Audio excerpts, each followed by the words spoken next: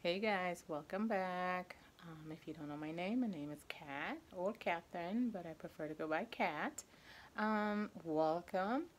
If you're new here, please like and subscribe. Stick around and see um, what I got going on. So this video is about my hot beverage station.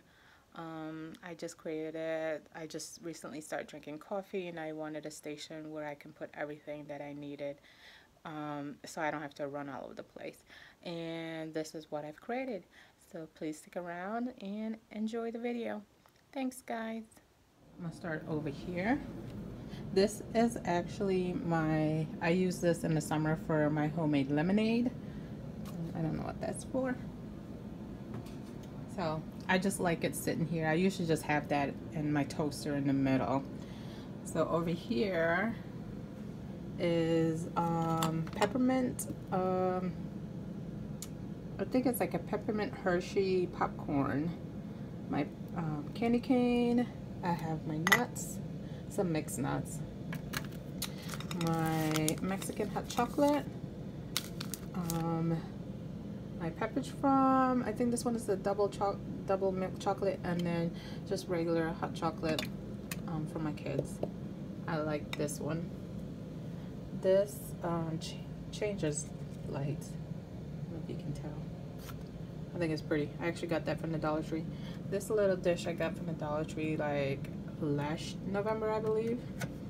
This little Christmas tree, my girls wanted it here. It's theirs. Their grandma gave that to them like 2 or 3 years ago. My toaster, I keep it here out of my kitchen. That's for my girls.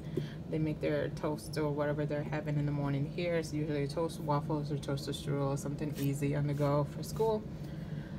This is my coffee, and I think it's stevia, I'm not sure. But right now I'm giving this one a try. I don't like to buy big bags. I buy like the small ones for, I think this one was 99 cents. Just to give it a try, see if it's something I like. And if I like it, then I get the big pack.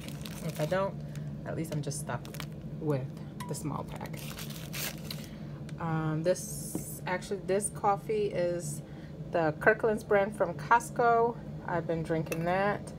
And since, like I said, I just started drinking coffee because I do protein coffee. I don't like protein powders, but I do like it in my coffee. I buy the Isopure unflavored one, and I put it in my coffee. I didn't want to invest in a big coffee machine because I wasn't sure if I was going to enjoy drinking coffee, but now I do, and I don't know if I'm thinking about getting a Keurig or not. I'm pretty happy with this. It's been maybe a month now, I think I've been using it, and so far so good. And then these are my coffee cups. My daughter picked this one out from the Dollar Tree. My other daughter picked that one out from the Dollar Tree. Making Spirits Bright, and then my little one, she liked the Cardinal on that one. This cup I've had for at least, this mug actually, I've had for a good 6-7 years. I love it. It's got a chip on it. I just won't give it up. I don't know. It's a nice heavy mug. This one I picked up from the Dollar Tree. I think it's super cute. And these, I actually just made these. If you guys are interested, I'll see if I can show you how I did that. These are cute. Here, I'll take these are super cute, so I'll take these off to show you how I put that together. So this was piece of scrap wood I had from, I think my husband and I was putting up our privacy fence. So I used that. I sanded it down, and then I round the edges and I stained it.